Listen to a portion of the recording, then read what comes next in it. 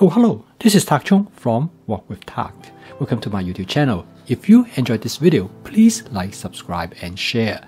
If you have any question regarding this video or any other video, please write to me at walkwithtak@gmail.com. It's easier for me to reply to you by email, and I will be more than happy to hear from you, and I will answer your question promptly. And there has been a lot of question. What type of stove is best for stir frying? And there is a great deal of debate, particularly dealing with glass top electric stove. Stir frying is an unusual cooking technique because stir frying can be done under different type of heat capacity. If you have a high capacity stove, you can cook the same dish very rapidly, as in the case if you have a low heat capacity stove. And there are plenty of YouTube videos demonstrate that people cook on a stove sometimes up to 200,000 BTU to stir fry, and they able to cook a stir fry dish in a matter of minutes. This has provided an impression that you can only stir fry on high capacity stove, particularly on gas stoves.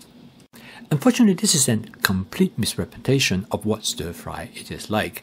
And consequently, most people harbor the impression that you cannot stir fry on electric stove. They are just not hard enough because they do not have the type of heating capacity as you would find in a gas stove. Furthermore, most people have the wrong impression is that because a wok is a bowl shape, you cannot cook on a flat surface such as a flat glass top electric stove. And when you cook on a flat glass top electric stove, the impression is that there just will not be enough heat. In fact, I have many people who told me that they could not stir fry in the kitchen because they have a flat top electric stove, and they feel that they can only stir fry adequately if they have a gas stove with the flame that coming off the stove that envelope the bottom surface of the wok. It is reasonable to assume that when you stir fry on an electric stove or an induction stove, it is quite different as you would stir fry on a gas stove. And in my case, I stir fry on a glass top electric stove for about 10 years. I have to make some adjustment to make it work, but it works very well. In this video, I would like to take the opportunity to tell you my experience in stir frying on a glass top electric stove. And now, after I have been using this glass top electric stoves for quite a long time, I don't think I will want to switch it to any other type of stove. The glass top electric stove definitely has its disadvantage, but it also has its advantage as well. And I would like to explain to you some of the advantage that it has, as well as point out the disadvantage that you might experience if you stir fry on a glass top electric stove. Now, different type of wok will have slightly different interaction with the glass top electric stove. Here I have a light cast iron wok, and then I also have stir fry in with a stainless steel wok. Now, both of these work very well because they have a flat surface area, and they sit very well on the glass top electric stove. However, there's something really important to take in consideration when you stir fry in a carbon steel wok. Now, carbon steel wok also comes with a flat bottom surface area. However, a carbon steel wok, when it is warmed up, it tends to warp, and the warping will cause the wok to become unstable.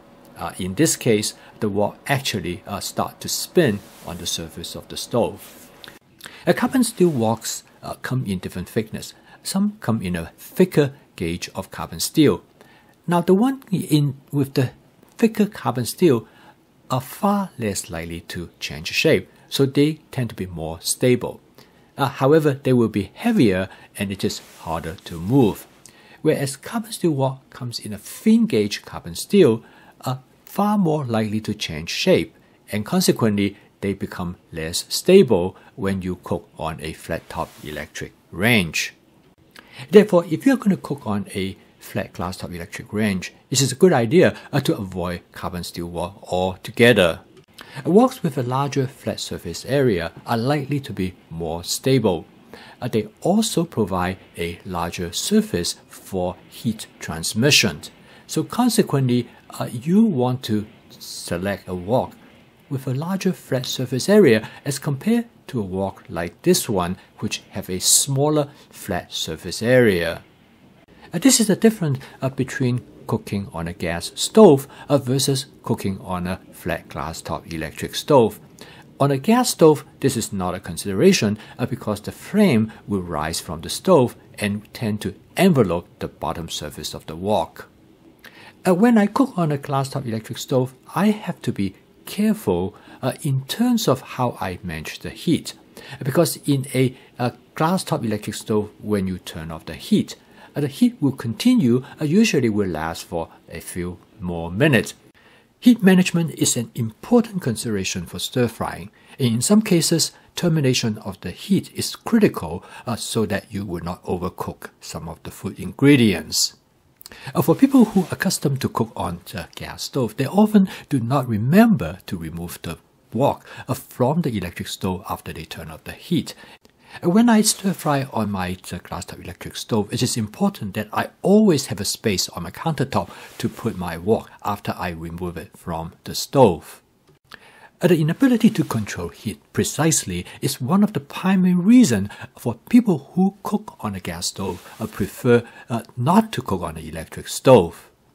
This is also the primary reason that in professional kitchens you only find gas burners. However, for people like myself, who have cooked on electric stove for some time, after I make the adjustment to the temperature issue of the electric stove, I prefer my glass top electric stove over a gas stove. Simply for the purpose of efficiency, the glass top electric stove is much easier to clean. I normally clean my glass top electric stove with cleaning vinegar. And then I will wipe it down with a Scotch-Brite scrubbing sponge. I prefer cleaning vinegar over other type of kitchen cleaning solutions. Most of the time, I'm able to wipe it down, use a sponge, but occasionally I use the scrubbing side to scrub off any resistant stain. The scrub sponge works very well. And then I switch to a clean towel to wipe it down and also to polish the surface of the glass top. Most people who use the glass top electric range enjoy the extra space that they have in addition to their kitchen counter, because once you clean it, it becomes an additional area for you to do prep. Without any question, the glass top electric range has both pros and cons. The pros is that it is easy to clean and extend your counter space. The con is that the heat control is less precise in comparison to a gas stove. From the cooking standpoint, I do not see a whole lot of difference. If you'd like to learn more about my fast cooking system, please subscribe to my YouTube channel. So keep on cooking. I will see you tomorrow.